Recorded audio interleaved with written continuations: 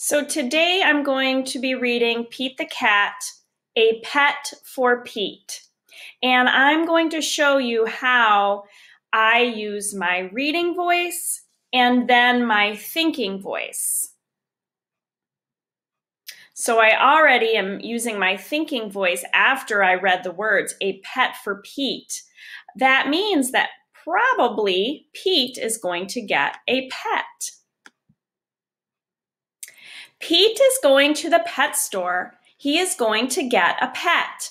Pete wants a bird, a hamster, or a lizard. So already I'm picturing in my mind what a pet store might look like.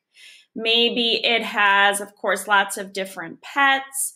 Maybe it has pet food. Maybe it has leashes or different types of toys that a pet might play with. So I'm going to keep reading. I'm going to use my reading voice now. But then Pete sees a goldfish. That's what I want, he tells his mom.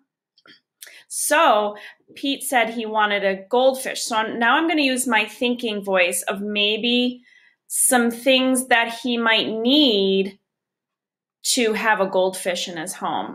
I'm thinking, of course, he's going to need an aquarium and water and maybe fish food. Pete's mom gets fish food. I'm going to call you Goldie, Pete says to his new pet. You are my first pet, Pete tells Goldie on the way home. So I used my reading voice and now I'm going to use my thinking voice. I wonder if he named Goldie because she's a goldfish. Pete takes Goldie to his room. He feeds her fish food. Now what? Asks Pete. He can't play with Goldie. He can't swim with her. Pete knows what he can do. I'm kind of wondering what types of activities that you could do with a fish. Maybe Pete wants to read to her. I don't know. I'm going to find out, though, by using my reading voice and my thinking voice on the next pages. Pete paints a picture of Goldie. He paints 4 fins and an orange tail. What a pretty painting, says Pete's mom. You can keep it, says Pete. Oh, so now I know that he was painting a picture of his fish. Cool painting, says Bob. Can you make one for me? Sure, says Pete. Pete paints a picture for Bob. Wow, says Bob. It looks just like Goldie. Bob shows Pete's painting to his friend Tom. Now Tom wants a painting too. Pete paints another picture of Goldie to take to school for show and tell. So now he's got a couple of friends that want a picture of Goldie. I'm using my thinking voice to try to predict what might happen. This is Goldie, my pet fish, Pete tells his class. Cute fish, cool colors, nice work. I wish I had a picture of Goldie, says Benny. I'll make you one, says Pete. Everyone in Pete's class wants a painting of Goldie. Wow, now I'm using my thinking voice to think about how many paintings that would be. I know in our class we have 24 kids. That would be a lot to paint for. Pete's grandma wants a painting too. Pete has a lot to do. He has to feed Goldie. He has to do homework. Pete paints and paints. He makes paintings for everyone on his list.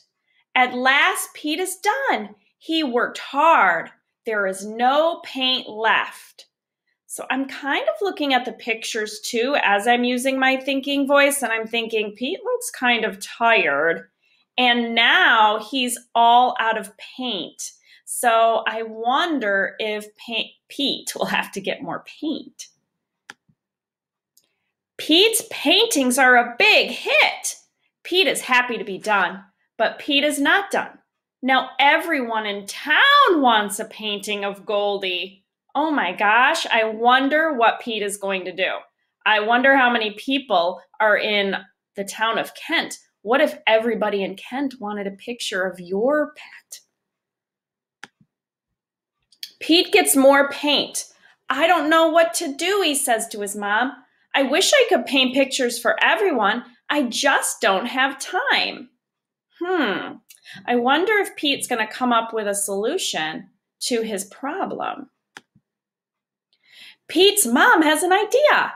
She tells it to Pete. Great idea, says Pete. Pete gets right to it. This time he works outside and makes a huge painting. Oh, so now I see he's making a huge painting. I wonder if that's so a lot of different people can see his painting. What do you think? Honk, honk, beep, beep. Here comes Pete. He has made one painting of Goldie for everyone in town to enjoy. Oh, so he ended up putting it on top of his car. What a great day. When Pete gets home, he tells the real Goldie all about it.